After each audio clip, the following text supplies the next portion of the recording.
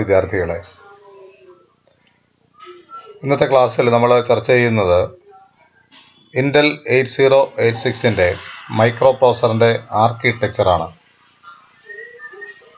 തൊട്ട് മുൻപിലത്തെ ക്ലാസ്സിൽ നിങ്ങൾ 8086ന്റെ പിൻഔട്ട് ഡയഗ്രവും അതിലെ 40 പിന്നുകളും എന്തു സിഗ്നലിനെ പ്രതിനിധാനം ചെയ്യുന്നുവെന്നും അവയുടെ ഉപയോഗവും അവ എന്തിനൊക്കെ ആണ് പ്രയോജനപ്പെടുത്തുന്നതെന്നും നമ്മൾ പഠിച്ചു കഴിഞ്ഞു. ഇന്ന് പഠിക്കാനായിട്ട് പോകുന്നത് ഇന്റൽ 8086ന്റെ ആർക്കിടെക്ചറാണ്. അത് ഇന്റേണലായിട്ട് അത് എന്തൊക്കെ യൂണിറ്റുകളുണ്ട്, ആ ഓരോ യൂണിറ്റിന്റെ ധർമ്മം എന്താണ് എന്നാണ് നമ്മൾ ചർച്ച ചെയ്യുക. യഥാർത്ഥത്തിൽ 8086 ഒരു പൈപ്പ് ലൈൻഡ് ആർക്കിടെക്ചറാണ് ഫോളോ ചെയ്യുന്നത്. പൈപ്പ് ലൈൻഡ് ആർക്കിടെക്ചറിന്റെ നേട്ടം എന്ന് പറഞ്ഞാൽ പ്രോസസറിനുള്ളിൽ ഒത്തിരി ഫങ്ഷണൽ യൂണിറ്റ്സ് ഉണ്ടായിരിക്കും. ആ യൂണിറ്റുകളുടെ പ്രവർത്തനം, അവയുടെ എക്സിക്യൂഷൻ ഓവർലാപ്പ് ചെയ്ത് നമുക്ക് വർക്ക് ചെയ്യാൻ കഴിയും എന്നുള്ളതാണ് പൈപ്പ് ലൈൻഡ് ആർക്കിടെക്ചറുടെ പ്രത്യേകത.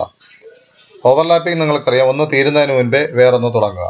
അത്തരത്തിൽ വിവിധ യൂണിറ്റുകളുടെ പ്രവർത്തനം നമുക്ക് ഓവർലാപ്പ് ചെയ്ത് വർക്ക് ചെയ്യാൻ കഴിയും എന്നുള്ളത് കൊണ്ടാണ് ഇതിനെ പൈപ്പ് ലൈൻഡ് ആർക്കിടെക്ചർ എന്ന് പറയുന്നത്. പ്രധാനമായിട്ടും ഓരോ ഫങ്ഷണൽ യൂണിറ്റും ഇൻഡിപെൻഡൻ്റ് ആയിട്ട് തന്നെയാണ് കൂടുതൽ സമയവും വർക്ക് ചെയ്യുന്നത്. ഒന്ന് വർക്ക് ചെയ്തതിന് ശേഷം മറ്റൊന്ന് തന്നെ. പക്ഷെ ചില സമയങ്ങളിൽ നമുക്ക് ഓവർലാപ്പിംഗ് സാധ്യതമായി തീരും. അത്തരം സാഹചര്യങ്ങൾ നമ്മൾ ഓവർലാപ്പിംഗിന്റെ ഉപയോഗം പ്രയോജനപ്പെടുത്തും എന്നുള്ളതാണ്.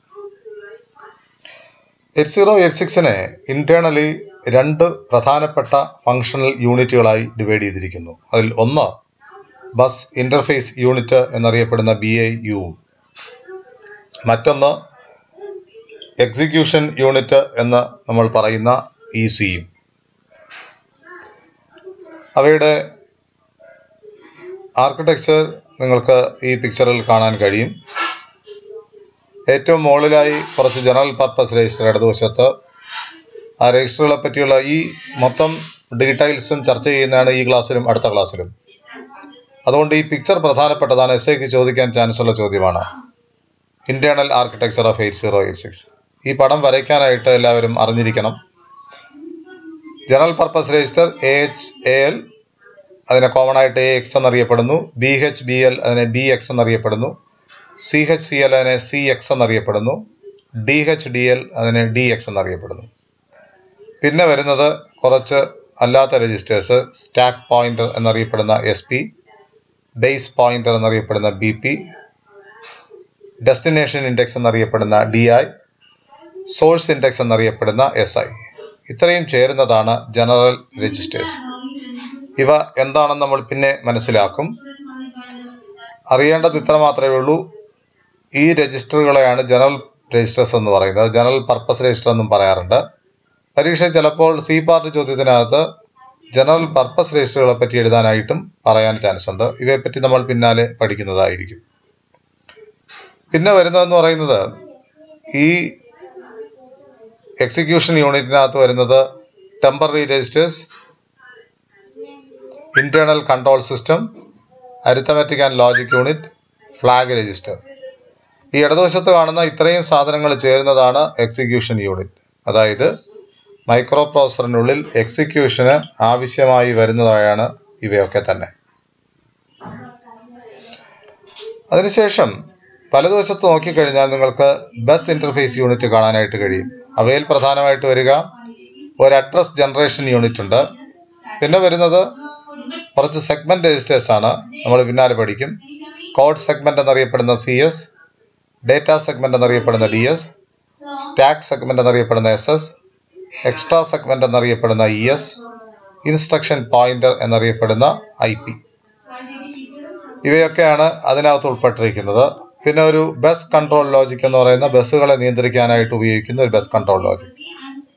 അതുകൂടാതെ ഒരു 6 ബിറ്റിലുള്ള ഒരു ഇൻസ്ട്രക്ഷൻ ക്യൂവും നിങ്ങൾക്കിവിടെ കാണാനായിട്ട് കഴിയും. ഇവ ഓരോന്നും എന്താണെന്നും അവ എങ്ങനെ ഉപയോഗിക്കുന്നു എന്നും നമ്മൾ പിന്നാലെ പഠിക്കുന്നത് ആയിരിക്കും. ഈ പിക്ചർ വരയ്ക്കാനായിട്ട് അറിഞ്ഞിരിക്കണം. ഇടതുവശത്ത് എക്സിക്യൂഷൻ യൂണിറ്റ്, വലതുവശത്ത് ബസ് ഇന്റർഫേസ് യൂണിറ്റ്. നമുക്കിനി പൊതുവായ ചില കാര്യങ്ങൾ മാത്രം പറഞ്ഞു പോകാം. ബസ് ഇന്റർഫേസ് യൂണിറ്റിന്റെ ധർമ്മം ഇൻസ്ട്രക്ഷൻ എടുക്കുക എന്നുള്ളതാണ്. Fetches instruction. ഏതൊരു പ്രോഗ്രാമും വർക്ക് ചെയ്യണമെങ്കിൽ ആ പ്രോഗ്രാം മുഴുവനായിട്ട് നിങ്ങൾ കമ്പ്യൂട്ടറിന്റെ മെമ്മറിയിലേക്ക് എടുത്തു വയ്ക്കണം. അതായത് മെയിൻ മെമ്മറിയിലേക്ക് എടുത്തു വയ്ക്കണം. നമ്മൾ സാധാരണ മൊബൈലിൽ ഒരു ആപ്ലിക്കേഷൻ എടുക്കണമെങ്കിൽ അതിൽ ഡബിൾ ക്ലിക്ക് ചെയ്യുമ്പോൾ ആപ്ലിക്കേഷൻ മൊബൈലിന്റെ മെമ്മറിയിലേക്ക് സെക്കൻഡറി സ്റ്റോറേജിൽ നിന്നും പോവുകയാണ് ചെയ്യുന്നത്. കമ്പ്യൂട്ടറിനെ സംബന്ധിച്ചിടത്തോളവും അത് തന്നെയാണ്. അപ്പോൾ BIUവിന്റെ ജോലി എന്ന് പറയുന്നത് ഇത്തരത്തിൽ മെമ്മറിയിൽ എടുത്തു വച്ചിരിക്കുന്ന പ്രോഗ്രാമിൽ നിന്നും ഓരോ ഇൻസ്ട്രക്ഷനായിട്ട് എടുക്കുക എന്നുള്ളതാണ്. ഒരു പ്രോഗ്രാം എന്ന് പറയുമ്പോൾ ചിലപ്പോൾ 50 or 100 ഇൻസ്ട്രക്ഷൻസ് ഉണ്ടാകും. അതിലെ 1 by 1 ആയിട്ട് ഓരോ ഇൻസ്ട്രക്ഷനും പിക്ക് ചെയ്യുക എന്നുള്ളതാണ് BIUവിന്റെ പ്രധാനപ്പെട്ട ഉത്തരവാദിത്വം. It fetches instructions. 2, ഇൻസ്ട്രക്ഷൻ മാത്രം പോരാ. ഒരു ഇൻസ്ട്രക്ഷൻ എക്സിക്യൂട്ട് ചെയ്യണമെങ്കിൽ ആ ഇൻസ്ട്രക്ഷൻ എക്സിക്യൂട്ട് ചെയ്യാൻ ആവശ്യമായിട്ടുള്ള ഡേറ്റയും നമുക്ക് ആവശ്യമാണ്.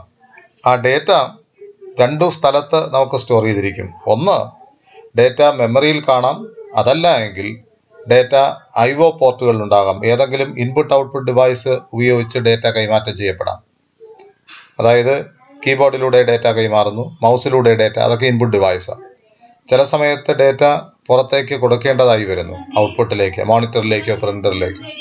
അത്തരത്തിൽ ഒരു ഇൻസ്ട്രക്ഷൻ റീഡ് ചെയ്യുമ്പോൾ ഇൻസ്ട്രക്ഷൻ ചെയ്യുന്നതിനാവശ്യമായ ഡേറ്റയും ഡേറ്റ മെമ്മറിയിൽ നിന്നും IO ഡിവൈസുകളിൽ നിന്നും റീഡ് ചെയ്യുകയും ചെയ്യുന്നതാണ് ഈ BIUവിന്റെ ഉത്തരവാദിത്വം. മൂന്നാമതായി, right data to memory and IO port. ചില സമയത്ത് IO പോർട്ടിലോ മെമ്മറിയിലോ ഡേറ്റ റൈറ്റ് ചെയ്യേണ്ട സാഹചര്യം വന്നാലും അവിടെയും BIU ആണ് അത്തരം ജോലികൾ ചെയ്യുക. ഇവിടെ പ്രധാനപ്പെട്ട 3 ഉത്തരവാദിത്തങ്ങൾ ഇവിടെ കാണാനായിട്ട് കഴിയും BIUവിന്റെ. BIUവിനകത്തുള്ള സംഗതികൾ നമ്മൾ പടത്തിൽ കണ്ടത് തന്നെയാണ്. Segment registers, instruction pointer, segment registers, instruction pointer, instruction Q, address generation unit, bus control unit. ഇവയൊക്കെയാണ് ബസ് ഇന്റർഫേസ് യൂണിറ്റിനകത്തുള്ള പ്രത്യേക ചെറിയ unit. EU execute instruction data have already been fetched by BIU. അപ്പോൾ BIUവിന്റെ ഉത്തരവാദിത്വം ബസ് ഇന്റർഫേസ് യൂണിറ്റ് ആവശ്യമായിട്ടുള്ള ഇൻസ്ട്രക്ഷനെയും ഡേറ്റയും fetch ചെയ്യുന്നു. യുവിന്റെ ഉത്തരവാദിത്വം fetch ചെയ്ത ഇൻസ്ട്രക്ഷനെ execute ചെയ്യുക എന്നുള്ളതാണ്. ഇൻസ്ട്രക്ഷൻ ഉപയോഗിച്ച് ആവശ്യമുള്ള രീതിയിൽ അതിനെ പ്രയോജനപ്പെടുത്തി റിസൾട്ട് നിർമ്മിക്കുക എന്നുള്ളതാണ് EUവിന്റെ ഉത്തരവാദിത്വം. BIUവും EUവും അത് ഇൻഡിപെൻഡന്റ് ആയിട്ടാണ് പ്രവർത്തിച്ചു കൊണ്ടിരിക്കുന്നത്. അതായത് ഇൻസ്ട്രക്ഷൻ ഫെച്ച് ചെയ്യുന്ന സമയത്ത് വേറെ ഇൻസ്ട്രക്ഷൻ EU ചെയ്യും, തിരിച്ചും EU ഇൻസ്ട്രക്ഷൻ എക്സിക്യൂഷൻ ചെയ്യുന്ന സമയത്ത് BIUവിന് ഡേറ്റ ഫെച്ച് ചെയ്യാനായിട്ട് കഴിയും. അതായത് ഒരേ സമയം തന്നെ ഇവ രണ്ടും പരസ്പര പൂരകങ്ങളായി വർക്ക് ചെയ്യുന്നു എന്ന് നമുക്ക് കാണാനായിട്ട് കഴിയും. ഇനി നമുക്ക് നോക്കാനായിട്ട് കഴിയുന്നത്, അടുത്ത് നമ്മൾ പോകുന്നത്, ഇൻസ്ട്രക്ഷൻ യഥാർത്ഥത്തിൽ ഫെച്ച് ചെയ്യണമെങ്കിൽ ഇൻസ്ട്രക്ഷൻ ക്യൂ എന്ന് പറയുന്ന ഒരു സംവിധാനം പ്രയോജനപ്പെടുത്തേണ്ടതായി വരും. അപ്പോൾ ഫെച്ച് ചെയ്യുന്ന ഇൻസ്ട്രക്ഷൻ ഒരു ക്യൂവിലേക്ക് എടുത്തു വയ്ക്കണം. ആ ക്യൂവിനെയാണ് നമ്മൾ ഇൻസ്ട്രക്ഷൻ ക്യൂ എന്ന് പറയുന്നത്. അത് നിങ്ങൾ ഡേറ്റ സ്ട്രക്ചറിൽ പഠിച്ചു കാണും. ക്യൂ എന്ന് പറഞ്ഞു കഴിഞ്ഞാൽ ഫസ്റ്റ് ഇൻ ഫസ്റ്റ് ഔട്ട് ആണ്. നിങ്ങൾക്ക് ആദ്യം എടുത്തു വെച്ച ഡേറ്റ ആദ്യം നിങ്ങൾക്ക് തിരിച്ചെടുക്കാനായിട്ട് കഴിയും എന്നുള്ളതാണ്.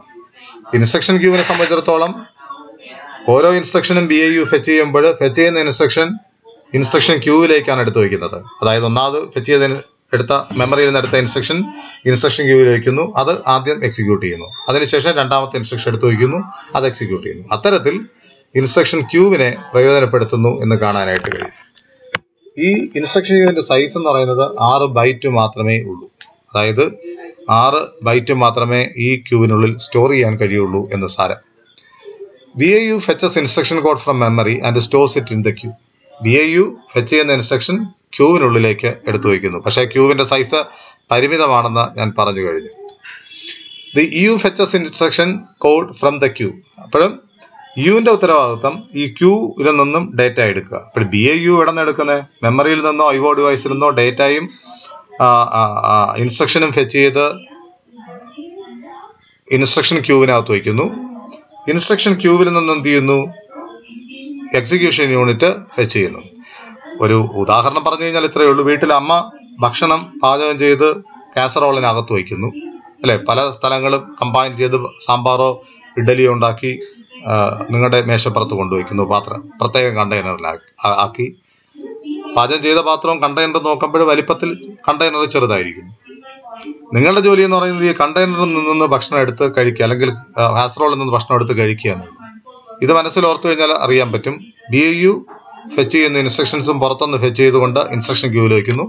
യു അതിനെ എടുത്ത് ഉപയോഗിക്കുന്നു. BAU has 4 number of 16-bit registers ഉണ്ട്. ബസ് ഇന്റർഫേസ് യൂണിറ്റിനകത്ത് 16 ബിറ്റ് രജിസ്റ്റേഴ്സ് ഉണ്ടായിരിക്കും എന്ന് കാണാനായിട്ട് കഴിയും. ആ 4 രജിസ്റ്റേഴ്സിൽ ഒന്ന് കോഡ് സെഗ്മെന്റ്, അടുത്തത് data segment, stack segment, extra segment.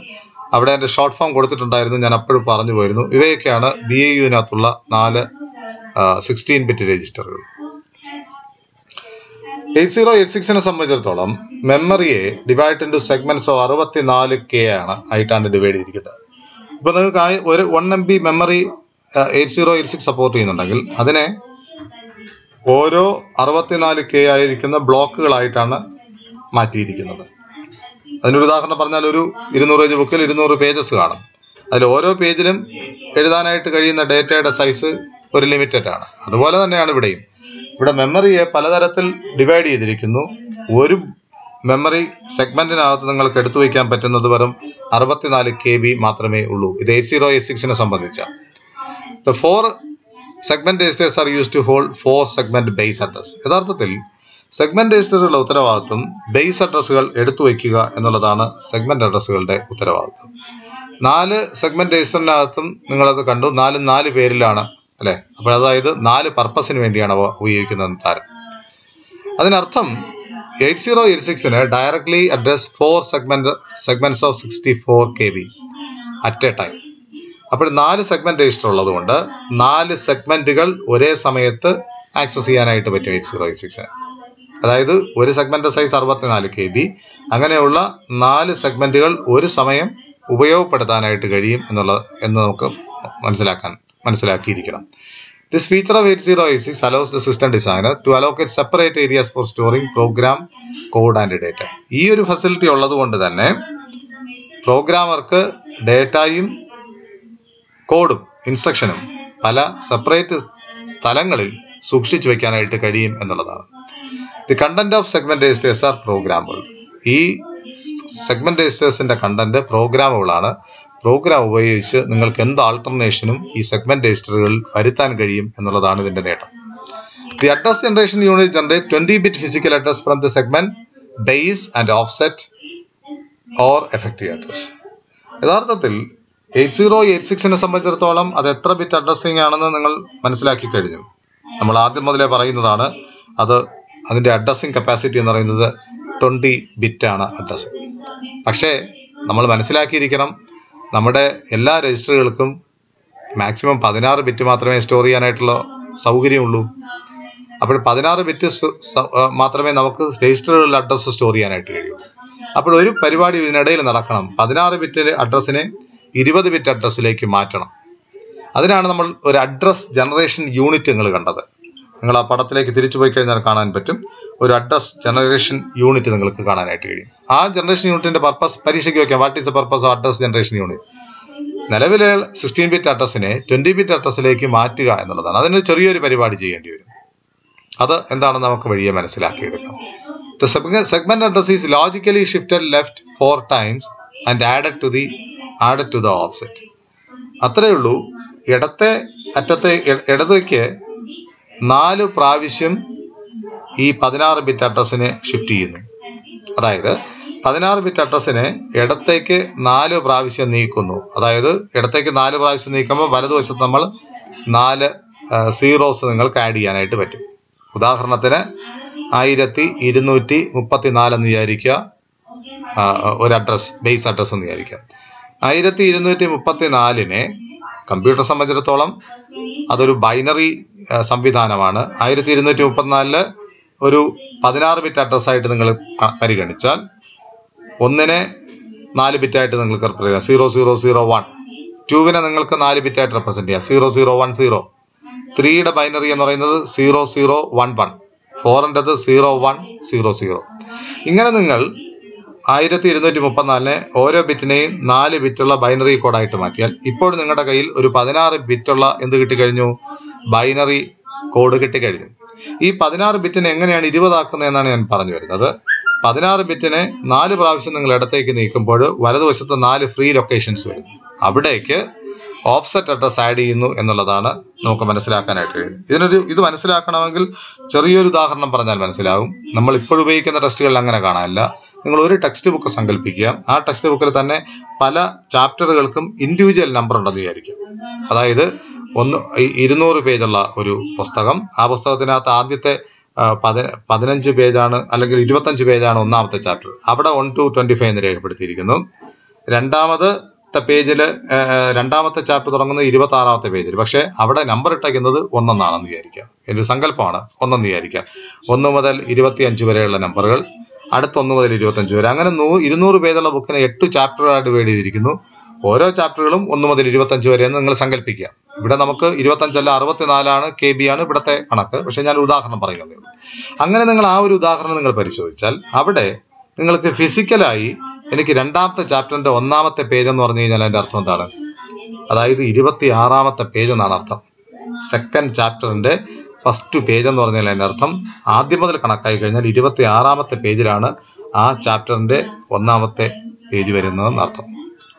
ഉദാഹരണം 3ാമത്തെ ചാപ്റ്ററിന്റെ 1ാമത്തെ പേജ് എന്ന് പറഞ്ഞാൽ എന്ത് ചെയ്യും? 2 ചാപ്റ്ററുകൾ തീരുമ്പോൾ 50 പേജ് ആയി കഴിഞ്ഞു. 3ാമത്തെ ചാപ്റ്ററിന് 51. ഈ 51 ഇവിടുത്തെ ഫിസിക്കൽ അഡ്രസ്. നിങ്ങൾക്ക് ഒരു കാര്യം മനസ്സിലാവുന്നുണ്ടാവും. 51 എന്ന് പറയുന്ന വാല്യൂ ആണ് ഫിസിക്കൽ അഡ്രസ്. ബേസ് അഡ്രസ് എന്ന് പറയുന്നത് നിങ്ങൾ എവിടെയാണോ തുടങ്ങുന്നത്, ഇതിന്റെ സ്റ്റാർട്ടിംഗ് നമ്പർ ഈ ബുക്കിന്റെ 1ാമത്തെ പേജിന്റെ നമ്പർ ഏത് നമ്പറിൽ തുടങ്ങുന്നു അതാണ് സ്റ്റാർട്ടിംഗ് അഡ്രസ്. ഓഫ്സെറ്റ് എന്ന് പറഞ്ഞാൽ അതിനർത്ഥം ഓരോ ചാപ്റ്ററിലെയും എത്രാമത്തെ പേജാണ് ഇവിടുത്തെ ഓഫ്സെറ്റ് എന്ന് പറയുന്നത്. ഇനി നിങ്ങൾക്ക് മീനിങ് മനസ്സിലാകാൻ എളുപ്പമാണ്. നിങ്ങളുടെ കയ്യിൽ ബുക്കിന്റെ 1ാമത്തെ പേജിന്റെ നമ്പറും ചാപ്റ്ററിന്റെ നമ്പറും തന്നാൽ നിങ്ങൾക്ക് അല്ലെ ഏതു പേജിൽ നിങ്ങൾക്ക് എത്താൻ പറ്റും?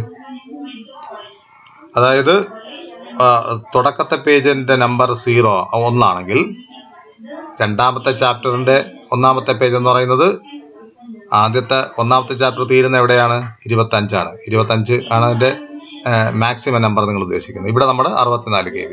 അത്തരത്തിലൊരു കാൽക്കുലേഷനിലൂടെ നിങ്ങൾക്ക് ഇഷ്ടമുള്ള പേജിൽ ചാപ്റ്ററിന്റെ പേജിലേക്ക് നിങ്ങൾക്ക് എത്തിപ്പെടാനായിട്ട് കഴിയും. അതിനുപയോഗിക്കുന്ന ഒരു വിദ്യയാണ് ഇവിടെ അഡ്രസ് ജനറേഷൻ യൂണിറ്റ്. ഇവിടെ ബൈനറിയിൽ അഡ്രസ് ജനറേറ്റ് ചെയ്യാനായിട്ട് വളരെ എളുപ്പമാണ്. ഇത്തരത്തിൽ നിങ്ങൾക്കൊരു ബേസ് അഡ്രസ് കിട്ടിക്കഴിഞ്ഞാൽ ബേസ് അഡ്രസ്സിനെ 4 പ്രാവശ്യം ഇടത്തേക്ക് ഷിഫ്റ്റ് ചെയ്യുക, വലത്തെ അറ്റത്ത് ഓഫ്സെറ്റ് ആഡ് ചെയ്യുക. അതായത് ആ ചാപ്റ്ററിന്റെ എത്രാമത്തെ പേജിലാണ് നിങ്ങൾക്ക് പോകേണ്ടത് അത് നിങ്ങൾക്ക് ആഡ് ചെയ്യാനായിട്ട് കഴിയണം. ഇപ്പൊ 2ാമത്തെ ചാപ്റ്ററിന്റെ 5ാമത്തെ പേജാണെങ്കിൽ 25 + 5 30ാമത്തെ പേജാണ് അവിടുത്തെ ഫിസിക്കൽ അഡ്രസ് എന്ന സാധനം. The address for fetching instruction code is generated logically shifting the content of CS left 4 times and then adding to the content of IP to the CS content. അപ്പോൾ യഥാർത്ഥത്തിൽ ഒരു ഇൻസ്ട്രക്ഷന്റെ എഫക്റ്റീവ് കോഡ്, അതായത് ഇൻസ്ട്രക്ഷന്റെ physical address നിങ്ങൾക്ക് എടുക്കണമെങ്കിൽ CS എന്ന് പറയുന്ന കോഡ് സെഗ്മെന്റിനെ 4 പ്രാവശ്യം ഇടത്തേക്ക് ഷിഫ്റ്റ് ചെയ്യുക പ്ലസ് ഇൻസ്ട്രക്ഷൻ പോയിന്ററിന്റെ അഡ്രസ് ആണ് ഇവിടെ ഓഫ്സെറ്റ് ആയിട്ട് വർക്ക് ചെയ്യുക. ആ ഇൻസ്ട്രക്ഷൻ പോയിന്ററിന്റെ അഡ്രസ് നിങ്ങൾ ആഡ് ചെയ്യുക. അതായത് CS shift left by 4 positions and add IP to get the physical address of the particular instruction. പരീക്ഷയ്ക്ക് വേണമെങ്കിൽ ചോദിക്കാം, ഒരു ഇൻസ്ട്രക്ഷന്റെ ഫിസിക്കൽ അഡ്രസ് കണ്ടുപിടിക്കാൻ വേണ്ടി കോഡ് സെഗ്മെന്റിനെ ഇടത്തേക്ക് 4 പ്രാവശ്യം ഷിഫ്റ്റ് ചെയ്യുക, എന്നിട്ട് IP അഡ്രസ് അതിലേക്ക് ആഡ് ചെയ്യുക. IP hold the offset address of the programme code. Programme കോഡിന്റെ ഓഫ്സെറ്റ് അഡ്രസ് ആണ് IP-യിൽ വരുന്നത്. IP-യെ പറ്റി നമ്മൾ വീണ്ടും പഠിക്കും. The content of IP get incremented by 2 after every bus cycle. ഓരോ ബസ് സൈക്കിളും കഴിഞ്ഞതിന് ശേഷവും ഇൻസ്ട്രക്ഷൻ പോയിന്ററിന്റെ അഡ്രസ് 2 വെച്ച് കൂട്ടും. 2 വെച്ച് കൂട്ടുന്നതെന്ന് പറഞ്ഞു കഴിഞ്ഞാൽ ഒരു ഇൻസ്ട്രക്ഷന്റെ കോഡ് സ്റ്റോർ ചെയ്യാനായിട്ട് 2 ബൈറ്റ് ആവശ്യമാണ്. അപ്പോൾ രണ്ടാമത്തെ ഇൻസ്ട്രക്ഷന്റെ അഡ്രസ് കിട്ടണമെങ്കിൽ 2 കൂട്ടിയാലേ അടുത്ത സെക്കൻഡ് ഇൻസ്ട്രക്ഷന്റെ അഡ്രസ് കിട്ടത്തുള്ളൂ. തേർഡിന്റെ കിട്ടണമെങ്കിൽ വീണ്ടും 2 കൂട്ടുക. അങ്ങനെ രണ്ട് വീതം കൂട്ടിയാണ് നമ്മൾ കണ്ടുപിടിക്കുന്നത്. In one bus cycle the processor fetches 2 bytes of instruction. ഒറ്റ ബസ് സൈക്കിളിൽ പ്രോസസർ 2 ബൈറ്റിനെയും ഒരുമിച്ച് റീഡ് ചെയ്യുകയാണ് ചെയ്യുന്നത്. അതുകൊണ്ട് നമ്മൾ എന്ത് ചെയ്യുന്നു, 2 വെച്ച് ഇൻക്രിമെന്റ് ചെയ്യുന്നു എന്ന് കാണാനായിട്ട് കഴിയും. The data address is computed by using the content of DS and ES. Actually code segment ഉപയോഗിക്കുന്നത് പ്രോഗ്രാം കോഡ് സ്റ്റോർ ചെയ്യാനായിട്ടുള്ള സെഗ്മെന്റ് അഡ്രസ് കീപ്പ് ചെയ്യാനായിട്ടാണ്. DS റെപ്രസെന്റ് ചെയ്യുന്നത് ഡേറ്റ സെഗ്മെന്റ് അല്ലെ, ഡേറ്റ സ്റ്റോർ ചെയ്തിരിക്കുന്ന സെഗ്മെന്റിന്റെ ബേസ് അഡ്രസ് ആണ് DS ഡിനോട്ട് ചെയ്യുന്നത്. അതുപോലെ തന്നെ ESഉം അതിനു വേണ്ടിയാണ് ഉപയോഗിക്കുന്നത്. അപ്പോൾ നിങ്ങൾ ചോദിക്കും, അത് നമ്മൾ എങ്ങനെ തിരിച്ചറിയാം? ഡേറ്റ സെഗ്മെന്റ് എന്ന് പറഞ്ഞു കഴിഞ്ഞാൽ ഇപ്പൊ നിങ്ങൾക്ക് ഒരു സെഗ്മെന്റിനകത്ത് 64 KB സ്റ്റോർ ചെയ്യാൻ പറ്റുള്ളൂ എന്ന് ഞാൻ പറഞ്ഞു കഴിഞ്ഞു. എനിക്ക് 120 KB ഡേറ്റ ഉപയോഗിക്കണമെന്ന് വിചാരിക്കും എൻ്റെ പ്രോഗ്രാമിനകത്ത്. അപ്പോൾ എനിക്ക് 2 സെഗ്മെന്റ് ആവശ്യം വരും. അപ്പോൾ അങ്ങനെ 2 സെഗ്മെന്റ് ആവശ്യം വരുമ്പോൾ ഡേറ്റ എപ്പോഴാണോ ഒരു സെഗ്മെന്റ് കൂടെ നമ്മൾക്ക് വേണ്ടി വരുന്നത്, അത്തരം സന്ദർഭങ്ങളിലാണ് എക്സ്ട്രാ സെഗ്മെന്റ് നമ്മൾ പ്രയോജനപ്പെടുത്തുന്നത്. അപ്പോൾ ഡേറ്റ സ്റ്റോർ ചെയ്യാനായിട്ട് 2 ബേസ് അഡ്രസ്സുകൾ കിട്ടും നിങ്ങൾക്ക്. ഡേറ്റ സെഗ്മെന്റ് അല്ലെങ്കിൽ എക്സ്ട്രാ സെഗ്മെന്റ് നമുക്ക് കിട്ടും. സ്റ്റാക്കിന്റെ അഡ്രസ്സ് കിട്ടാനായിട്ട് സ്റ്റാക്ക് നിങ്ങൾ ഡേറ്റ സ്ട്രക്ചറിൽ പഠിച്ചു. സ്റ്റാക്കിനും സ്റ്റോർ ചെയ്യാനായിട്ട് മെമ്മറിയിൽ ഒരു ലൊക്കേഷൻ അലോട്ട് ചെയ്യണം. അതിനുപയോഗിക്കുന്ന സെഗ്മെന്റ് ആണ് സ്റ്റാക്ക് സെഗ്മെന്റ്. ആ സ്റ്റാക്ക് സെഗ്മെന്റിന്റെയും അതിന്റെ ബേസ് അഡ്രസ്സ് സൂക്ഷിക്കുന്നത് സ്റ്റാക്ക് സെഗ്മെന്റ് എന്ന് പറയുന്ന രജിസ്റ്ററിലേക്കാണ്. സ്റ്റാക്ക് സെഗ്മെന്റ് 4 പ്രാവശ്യം ഇടത്തേക്ക് ഷിഫ്റ്റ് ചെയ്ത് അതിനോട് സ്റ്റാക്ക് പോയിന്റർ ആഡ് ചെയ്ത് കഴിയുമ്പോൾ അതിന്റെ സ്റ്റാക്കിന്റെ എഫക്റ്റീവ് അഡ്രസ്സ് കിട്ടുമെന്നുള്ളതാണ്. അപ്പോൾ കോഡിന്റെ എഫക്റ്റീവ് അഡ്രസ്സ് കിട്ടാനാണ് നമ്മൾ എന്ത് ചെയ്തത്, കോഡ് സെഗ്മെന്റിനോടൊപ്പം IP ആഡ് ചെയ്തത്. ഇവിടെ സ്റ്റാക്ക് സെഗ്മെന്റിനോടൊപ്പം SP ആഡ് ചെയ്ത് കഴിയുമ്പോൾ, SP എന്ന സ്റ്റാക്ക് പോയിന്റർ ആഡ് ചെയ്ത് കഴിയുമ്പോൾ സ്റ്റാക്കിന്റെ എഫക്റ്റീവ് അഡ്രസ്സ് നിങ്ങൾക്ക് കിട്ടും. Bus control logic of BAU generate all bus control signal such as read and right signal. Bus control logic ആണ് റീഡ് റൈറ്റ് സിഗ്നൽ മെമ്മറി റീഡിനും IOയ്ക്കും വേണ്ടി generate ചെയ്യുന്നത് എന്ന് കാണാനായിട്ട് കഴിയും. EUവിനകത്ത് ALU കാണാനായിട്ട് കഴിയും. നമ്മൾ പടത്തിൽ കണ്ടു. ഫ്ലാഗ് രജിസ്റ്റർ കാണാം, ജനറൽ പർപ്പസ് രജിസ്റ്റർ കാണാം. അവയെപ്പറ്റി നമ്മൾ അടുത്ത ക്ലാസ്സിൽ ചർച്ച ചെയ്യുന്നതാണ്. The EU decodes and executes instruction. EUവിന്റെ ജോലി എന്ന് പറയുന്നത് BAU ഫെച്ച് ചെയ്യുന്ന ഓരോ ഇൻസ്ട്രക്ഷനെയും ഡീകോഡ് ചെയ്യുക, അതിനെ എക്സിക്യൂട്ട് ചെയ്യാന്ന് മാത്രമേ ഉള്ളൂ. A decoder in EU control system translates the instruction. അപ്പോൾ ഡീകോഡ് ചെയ്യുക എന്ന് പറഞ്ഞാൽ അതിന്റെ അർത്ഥം ഇത്രേ ഉള്ളൂ, അതിന്റെ അർത്ഥം എന്തെന്ന് മനസ്സിലാക്കുക. ഒരു ഇൻസ്ട്രക്ഷൻ വന്നു കഴിഞ്ഞാൽ അതിന്റെ അർത്ഥം എന്തെന്ന് മനസ്സിലാക്കുക. അതിനെയാണ് ഇവിടെ ട്രാൻസ്ലേറ്റ് എന്ന് പറയുന്ന വാക്കുകൊണ്ട് ഉപയോഗിക്കുന്നത്. The EU has 16-bit ALU to perform arithmetic and logic operation. അപ്പോൾ അരിത്തമെറ്റിക് ലോജിക് ഓപ്പറേഷൻ ഉപയോഗിക്കാനായിട്ട് EUവിന് 16 ബിറ്റ് ഉള്ള ഒരു ALU ഉണ്ടായിരിക്കും എന്ന് കാണാനായിട്ട് കഴിയും. EU has 8 numbers of 16 general purpose register. 8 general purpose രജിസ്റ്ററുകൾ EU പ്രയോജനപ്പെടുത്തുന്നത് കാണാനായിട്ട് കഴിയും. അടുത്ത ക്ലാസ്സിൽ നമ്മൾ ഈ രജിസ്റ്ററുകളുടെ ഡീറ്റെയിൽസിനെ പറ്റി പഠിക്കും. വളരെ പല പ്രാവശ്യം ഇത് കേൾക്കാനായിട്ട് ശ്രമിക്കുക. എന്തെങ്കിലും ചോദ്യങ്ങളുണ്ടെങ്കിൽ വാട്സാപ്പിലൂടെ നിങ്ങൾ ഇൻഡിവിജ്വലായിട്ടോ ഗൂഗിൾ ക്ലാസ് റൂമിലോ നിങ്ങൾ ഷെയർ ചെയ്യുക. എനിക്ക് അതിന് ഉത്തരം നൽകാൻ കഴിയുന്നതാണ്. Thank you so much.